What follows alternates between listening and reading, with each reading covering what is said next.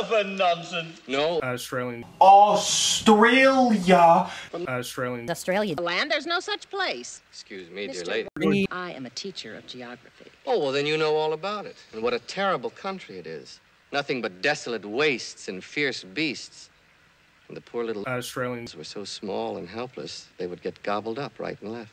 A wang-doodle would eat 10 of them for breakfast and think nothing of it. And so I said, come and live with me in peace and safety, away from all the wang-doodles and hornswogglers and snozwangers and rotten, vermicious knids. Snozwangers? Vermicious knids? What kind of rubbish is that? I'm sorry, but all questions must be submitted in writing. That doesn't exist, and it's not on any map, and there are no photographs of it. And only people who It's have just- apparently lived there know about it. It's like,